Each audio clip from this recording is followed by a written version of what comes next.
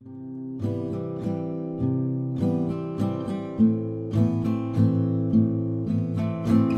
is the life force that all living things need to survive. Yet we take it for granted that it is always available and will always be there. Surprisingly, 99% of the world's water supply is unavailable for consumption because it is tied up in our oceans, glaciers, and icebergs.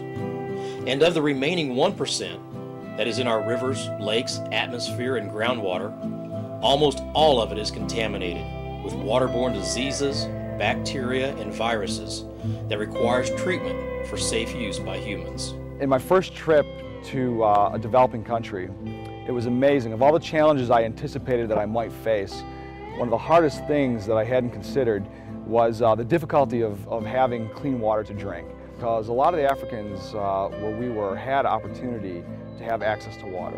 It wasn't usually very easy. Sometimes they had to walk miles with dirty buckets and bring the water back.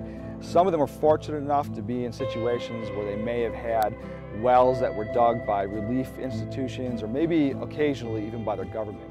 But even that water had so much bacteria in it. The children and other folks were still dying as a result of drinking that water.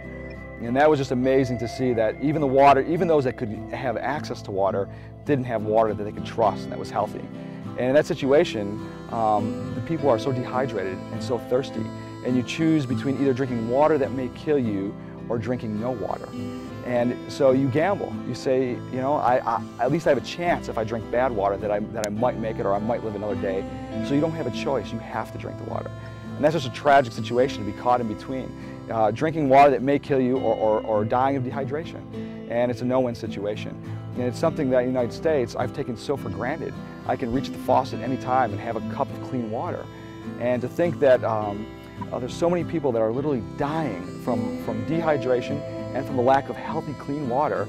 And we've got you know, such an abundance here. It's hard to fathom the difference. It's just such a stark contrast. As a kid, we were missionaries in Costa Rica and Ecuador, and we were told that people got used to their water, and that if we were in the country for many years, that eventually we'd get used to it.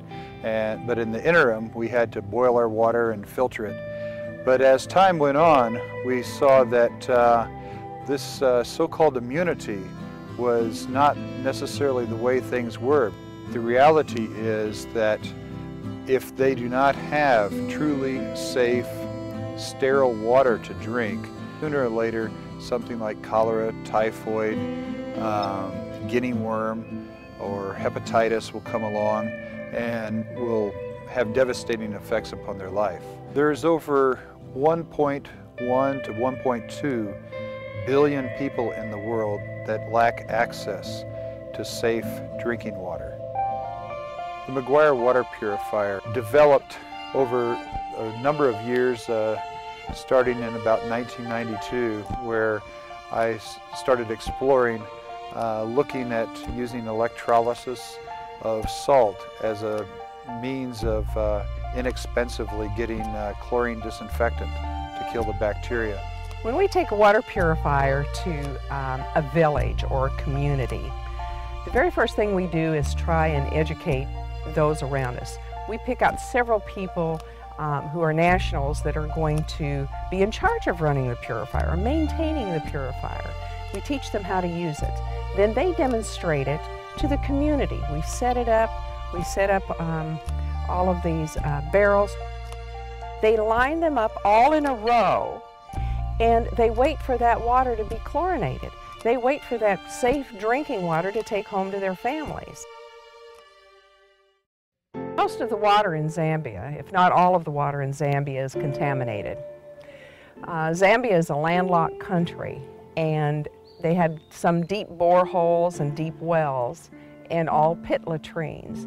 And they have 6 months of rainy season, 6 months of dry season.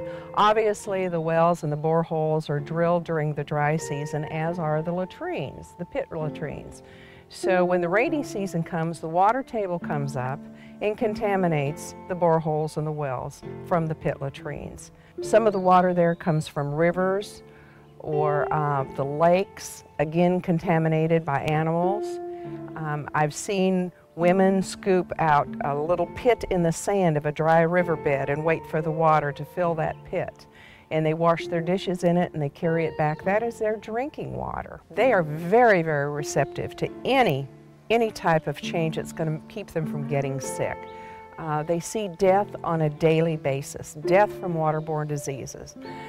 They know that, and they know the only way that they can combat that is through safe drinking water. So they line up. When the word gets out that there's a water purifier and there's safe drinking water, women, children, men line up long lines just to have a chance to get enough of that drinking water.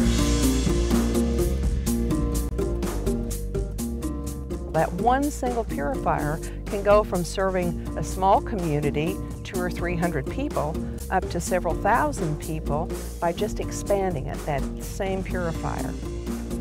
Safe drinking water is a luxury in most places. And that's what I think the vision of New Life International is providing safe drinking water to a thirsty world that deserves it. I mean, you think the vision sounds so big, to give clean water to the world, clean water for a thirsty world. It seems like such a difficult, such a huge problem, but really it's not.